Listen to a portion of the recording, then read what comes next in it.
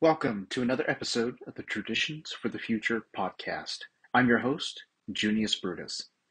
In today's episode, we will be discussing the 8 most important books of the Bible.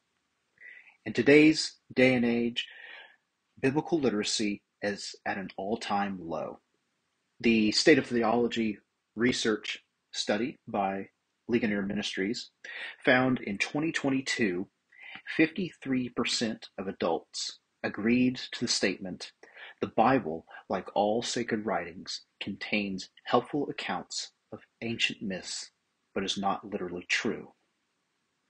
With that in mind, we are going to look at the key components of the Bible, the 4 most quoted books in the Old Testament that are in the New, and the 4 most important books of the New Testament. So our first book is Genesis. It's quoted about 35 times explicitly in the New Testament. And so the writers of the New Testament and the apostles clearly saw the importance of this book. It is the 4th most quoted book of the Old Testament in the New. And here, we not only get the beginning of the story, but we get the patriarchs, we get the need for the Messiah, and we learn the covenant of Abraham, and we hear the first telling of the gospel. So, Genesis 3:15, "I will put enmity between you and the woman, and between your offspring and her offspring. He shall bruise your head, and you shall bruise his heel." So, in the beginning, after the fall, we learn the great need of the Messiah. We hear about this foretelling of someone that will crush the head of the serpent. And the interesting thing about the book of Genesis is that that theme is echoed over and over again throughout the book. There are several different themes in the beginning, in the first few chapters. The image of God is echoed again and again. And with this theme, you think about it, just go through the story of Genesis. You have Adam, who was supposed to destroy the serpent, but he didn't. And so you hear the foretelling of a Messiah. So, okay, it'll be someone later on. And then the next person that you get to is Noah. And you're thinking, oh, is this going to be it? He's the one that saves humanity. He and his family. There were only 8 people on the ark. And so is it going to be him? Well, no.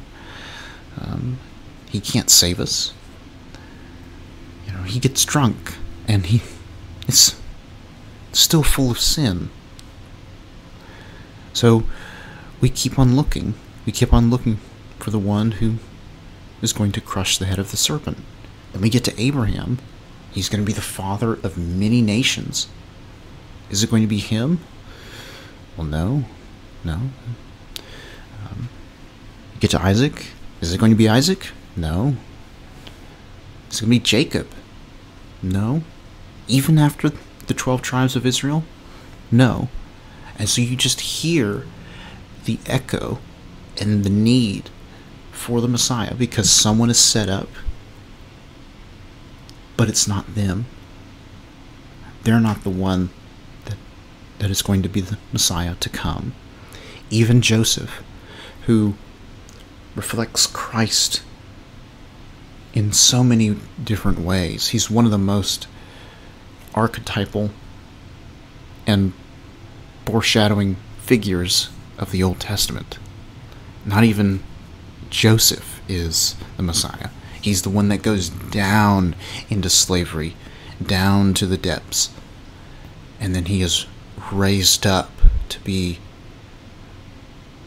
the right-hand man in Egypt, one of the most powerful men in the world. And it's still not him. It's still not Joseph. So that's Genesis as the fourth most important book of the Old Testament in the New.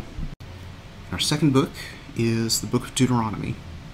It's quoted 44 times in the New Testament, and the context of the book is that the people of Israel are about to enter into the land of Canaan, and the law is stated to them a second time.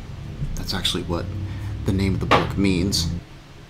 As the Westminster Confession of Faith would call it, the law is a rule of life for believers. It was actually never intended by God to justify them. In Deuteronomy chapter 6, God says, "Hear, O Israel, the Lord our God, the Lord is one." And,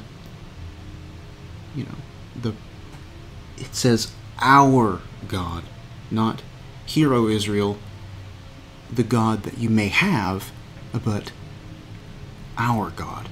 He's our God right now, and the law hasn't even been given.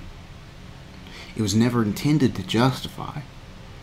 What it was intended to do was to foreshadow Christ. And it shows our need for holiness. It shows the depths of our sins in everything. There is nothing in our lives that is not tarnished by sin. And Christ came to fulfill the law, to be the perfect sacrifice for us. In Deuteronomy chapter 18, it prophesies of a greater prophet than Moses. If you read the narrative of the Old Testament, you may think it's Elijah, but it's not. It's speaking of Christ as the greater prophet than Moses. And another important aspect of Deuteronomy is the law about hanging a dead body on a tree. And it says, "Cursed is everyone who hangs on a tree." Chapter 3, verse 13, Christ redeemed us from the curse of the law by becoming a curse for us. For it is written, "Cursed is everyone who hanged on a tree." Deuteronomy lays the foundation for the law that Christ would come and fulfill. For those of you who are subscribed to the newsletter, you know that I have gained an appreciation for the Psalms. And I am not the only one who loved the Psalms, but clearly, by the number of times that the Psalms were quoted in the New Testament, so did also the apostles and New Testament writers. It is quoted a total of 68 times, making it the most quoted book from the Old Testament. And first, it is the songbook of the church. It is what the Old Testament believers used to sing praises to God. And it is the same songbook that New Testament believers used. And so it should be used by us as well in our praise and worship of God, public and private. And secondly, time and time again, it shows the character and nature of God towards believers and non-believers, where the grace and mercy of the Lord is shown time and time again, and His holiness, His perfection, His beautiful nature, His goodness, His righteousness, His omniscience, His omnipotence, His omnipresence, His sovereignty, His kindness, all of these things, all of His attributes that we can give a name to are displayed in the Psalms. So we get to see the whole counsel of God in the Psalms. And thirdly, It shows the soul of Christ. These aren't just songs that David and Asaph wrote. They were prophesying the soul of Christ incarnate, where you can read the Psalms as Christ's word on earth when he was our suffering servant, when he went to the cross. Psalm 118, bind up the festal sacrifice. Well, what happens to Jesus when he's betrayed? He's bound up by the Pharisees and Sadducees. He's bound up by the officials. It prophesies Christ. And so those words are Christ's words. Christ not only sung them as a child and as a man, but he fulfilled them. In the Psalms, we see Christ on display for us. In the Psalms, we find our high priest that can sympathize with us in all our weaknesses. That's why it's an important book. And the last book from the Old Testament is Isaiah. You can't mention important books of the Bible without mentioning the book of Isaiah. It's quoted 55 times in the New Testament. It's the second most quoted book.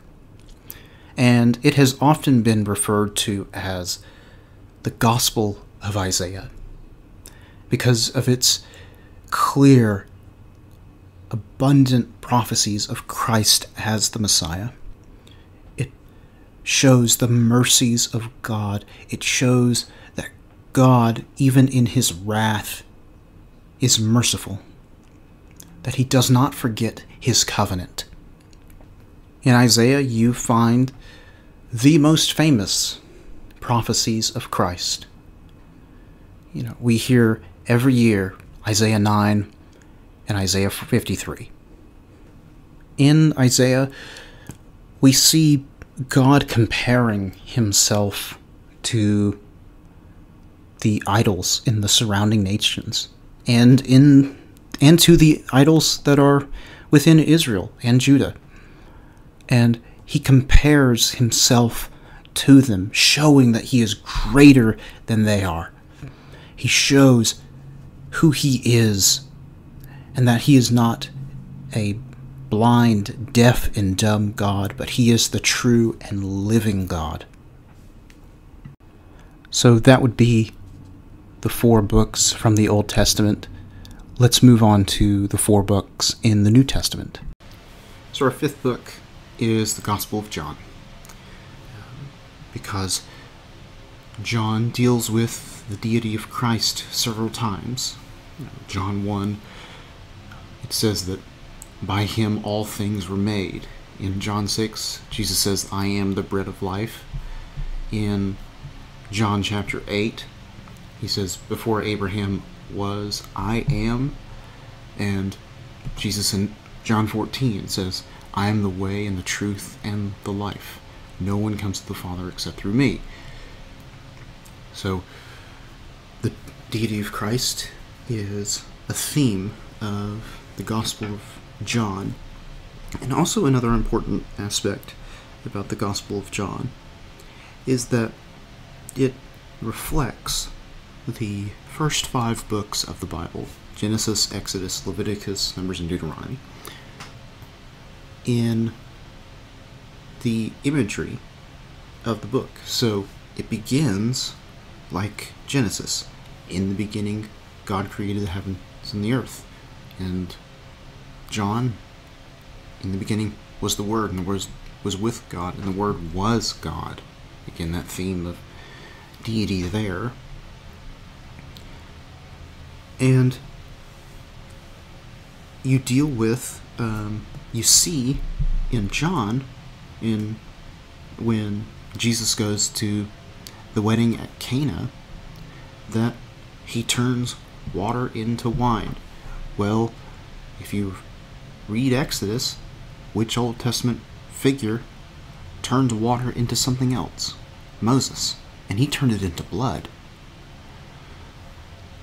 And Jesus in John chapter 6, when the people are asking Jesus for more bread, he calls himself the bread of life. That they begin to start talking about Moses there. Moses and the manna. Where they ate the manna and died. But Christ is saying, if you eat of me, you will live. And so, the deity of Christ is a central theme. The reflection of the first 5 books of the Bible are also there. And one other point, notice Christ is in the garden when he is resurrected. Mary thinks that she is talking to a gardener when they come to see his tomb. And then he calls her Mary, and she knows, it's you, Rabbi. Well, that's a reflection of Adam in the Garden of Eden, where this second Adam has done a greater thing in this garden by being raised from the dead. Well, the 6th book is the book of Romans. You can't go wrong with the book of Romans in a list like this. You can only go wrong if it wasn't in the list. Well, Romans is Paul's expansion of what has been done in the gospel. There's no question about that. Where he begins in a logical progression, where he begins with the sinfulness of the Gentiles, and then he moves on to the sinfulness of the Jews. And then in Romans 3, all are condemned under the wrath of God. All have fallen short of the glory of God. In Romans 3:23. And then he moves on to faith. And remember, Genesis with Abraham, if you read Genesis and then you read Romans, you know of the passage that he's speaking of, where Abraham believed and was counted to him as righteousness, in Romans 4. Then in Romans 5, he goes off of Adam. He saying the first Adam and the second Adam. Death came to all through one man, Adam, and life is in the second man, Christ. And then you move on to the dealing with sin in believers. What are we supposed to do with sin? And then the great and glorious chapter of chapter 8, where we know who we are in Christ. We are the sons, we are adopted children of God. And moving on through the book, he just progresses from, at the beginning, the fallen state of man, to redemption and reconciliation, and at the end, when he has dealt with the communion of saints, he says in Romans chapter 16, soon God will crush Satan under your feet. Well, our 7th book is the Epistle to the Galatians. Some people think probably Ephesians is more important. I've spoken to some people, and they say about the same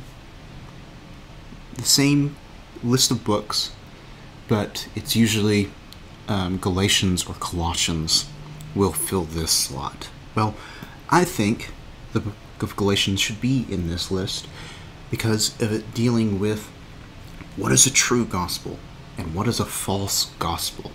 Paul is dealing with the circumcision party who's saying that Gentiles have to be circumcised to be saved. And he dismantles that argument left and right throughout the book. And in the book of Galatians, he also deals with the law and the promise. He deals with that central theme of the Old Testament.